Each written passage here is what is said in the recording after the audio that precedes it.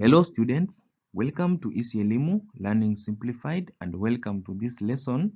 In the previous lessons, we discussed how to calculate volume of regular shaped solids like spheres and cylinders and many others, and we found out that we can calculate their volume by using a specific formula. Like in this case, we said area or volume of a sphere, is calculated as 4 over 3 pi r cubed. Then volume of a cylinder, if it's a cylinder, volume is equals to pi r squared h, and many other shapes. Now in this lesson, we are going to discuss how to determine the volume of liquids, and you need the idea of what we discussed earlier when we were discussing the states of matter. We said solids, they have a specific shape, but liquids, they take the shape of the container. So that is the idea which we are going to use to calculate the volume or to determine the volume of liquids.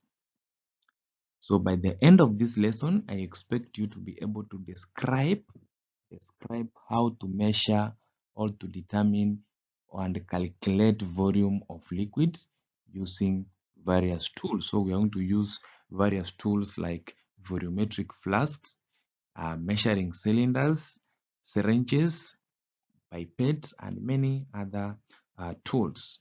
Now, how do we measure the volume of liquids? We can do this by using two main ways. And the first one is when we use a container of uniform cross-section, like in this first picture in the video. We pour the liquid into a container with uniform cross-section. So it means the cross-sectional area here is uniform and it's known, and then calculate its volume. So in this case, as we mentioned, liquids take the shape of the container. So if we know the radius of this container, we can use the relationship of finding the area, the base area, as cross-sectional area is equals to pi r squared, since we know the radius. And then now if we multiply it by the height which the liquid will take, then we will have the volume of the liquid, which is in cylindrical form because it has taken the cylindrical shape of the container. So we are going to see that later. Now we can use another method by using a measuring instrument. We have measuring instruments which can measure volume of liquids perfectly. A good example is an instrument you can see on the screen called a burette. We are going to see how a burette can be used to measure volume later. So to use a container with uniform cross-section to measure or to determine the volume of a liquid, first you need to pour the liquid into the container. That's the first step. And then height is measured. So you just pour the liquid into the container and take a measuring instrument like a ruler or a tape measure and measure the height and record it. Now, since we know the radius of this container with uniform cross section, or if it's a square, if you know the sides of that square container, then in this case, like here we have a cylindrical, then you have to find the cross-sectional area using the radius area, which is going to be pi r squared, because we have r, then we can find the cross-sectional area. Now, to get the volume of the liquid, then we multiply the cross-sectional area with the height that we have. So now our volume will be pi r squared, that is the cross-sectional area, then times height of the liquid that it will take. Then in that case, you could have found the volume of that liquid. For the case of a measuring instrument, which is used to measure volume, we have different measuring instruments, and we are going to see them. We have those which can measure accurate volumes, and we have those which can measure approximate volumes. So the instrument that we have, one is a measuring cylinder, the first one on the screen. Then we have the pipette. I think we have discussed this in chemistry. You also have a burette, and then we have volumetric flask. Of course, it has a mark here, and then we have finally a beaker. We have a beaker as number E. So it is very important to note that the volumetric flask that you have just seen, burette, and pipette, among those apparatus that we have seen, they measure fixed and accurate volumes of liquids. Then what does it mean? The rest of the apparatus that you saw, like measuring cylinders, they only measure approximated volumes. So if you need accurate volumes, then you have to use only these specific apparatus like volumetric flask, burette, and pipette. We are going to discuss a burette later. So you can see the burette is here. This is the burette. This is what we call a burette, but we are going to discuss more about it later. And then this is the measuring cylinder. This one is used to measure accurate volumes. This one is approximate volumes. Now, a burette, which we have said is used to measure accurate volumes of liquids, and I want you to note this. It has a scale which is calibrated downwards.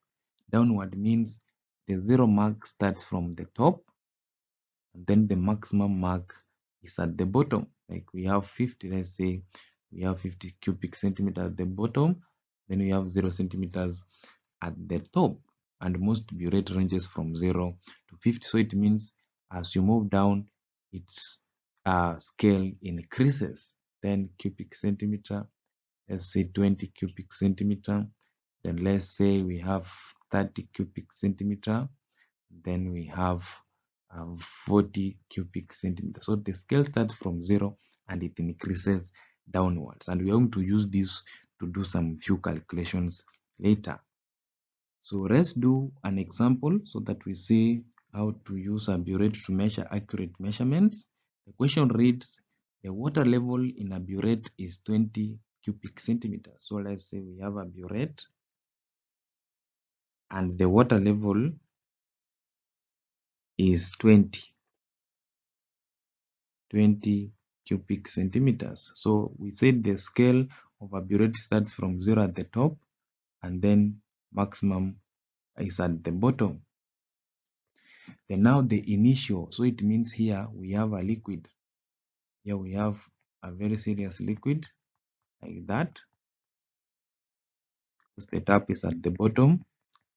And then 100, if 100 drops, we have some 100 drops falling, 100 drops falling out. So it means when it's 100 drops, when these drops are falling, the volume inside this barrel will be decreasing. So if the volume will be decreasing, it means the scale will be increasing from 20 to something like 25, 30, like that. So if 100 drops whose average volume is 0.2 cubic centimeters, what is the final level of the burette? So in this case, we are going to do a very simple math. If 0.2 cubic centimeters is one drop, then 100 drops is equals to what volume? So if we do a cross multiplication, it will be 0.2 cubic centimeter times 100 drops over one drop.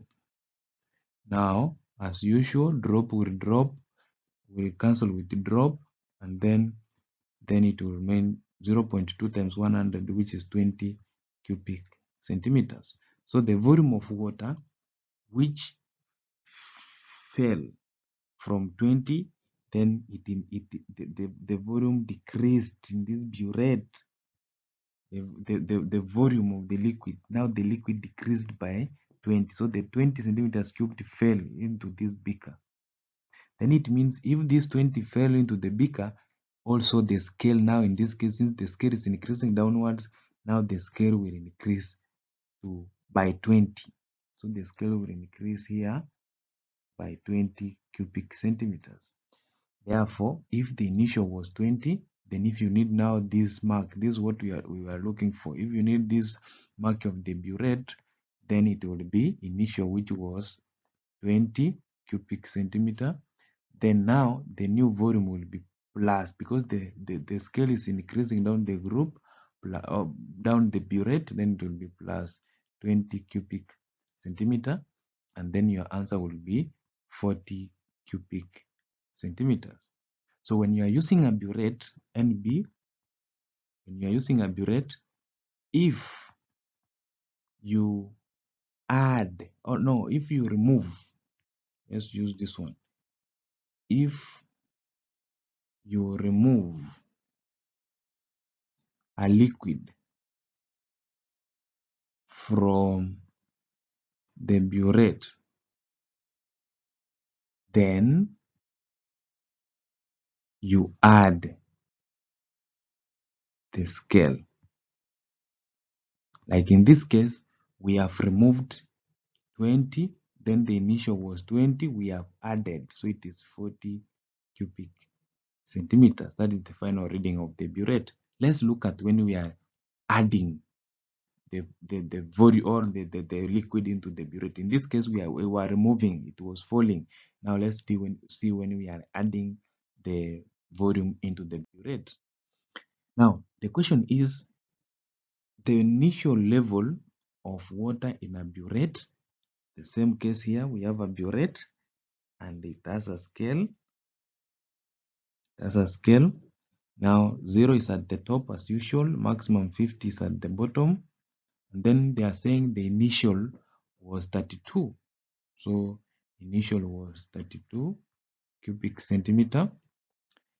So it means here we have a serious liquid or water in this case, and then some 20 drops of water, each of volume 0.4, are added. So in this case, you are adding some water here. It's not now falling, the tap is closed, but now you are adding some 20 drops. So what will happen here, if the scale was 32 initially, now this scale will move up. That's what we mean literally in this case. The scale will move up, and now where it will reach, that will be our interest. So in this case, if 20, let me use the blue pen. Now if one drop which was added is equals to 0.4 cubic centimeter, 20 drops, what volume do they have? So it will be 20 drops times 0.4 cubic centimeter over one drop.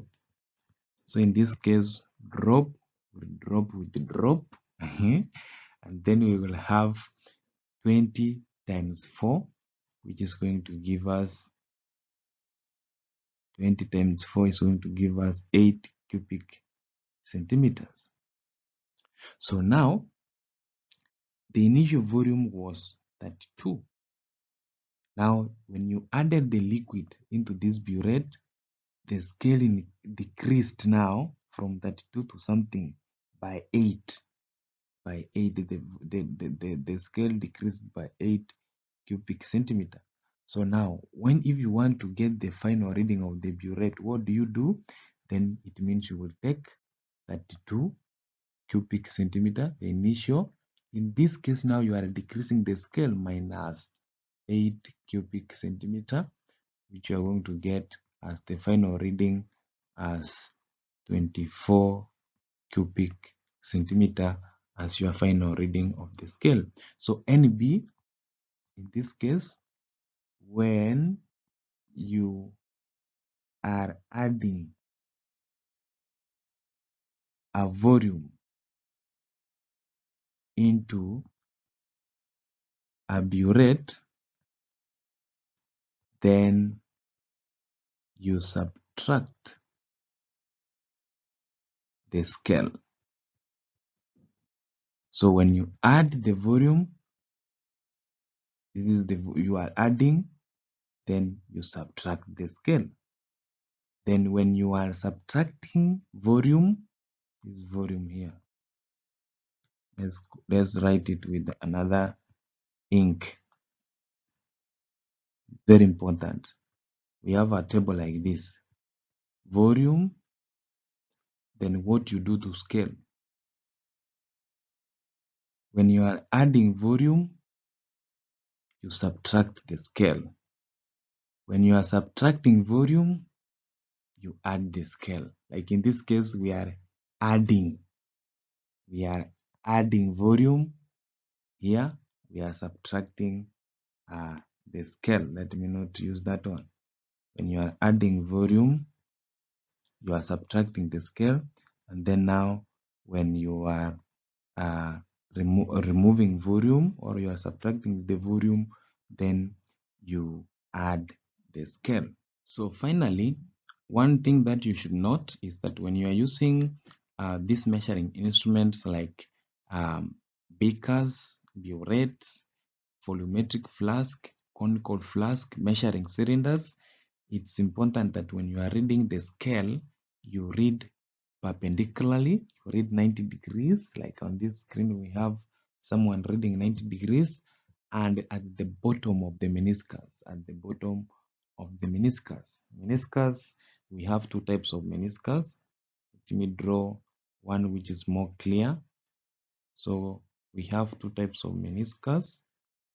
One of it is called concave, then the other one, concave meniscus, we have the other one called convex meniscus.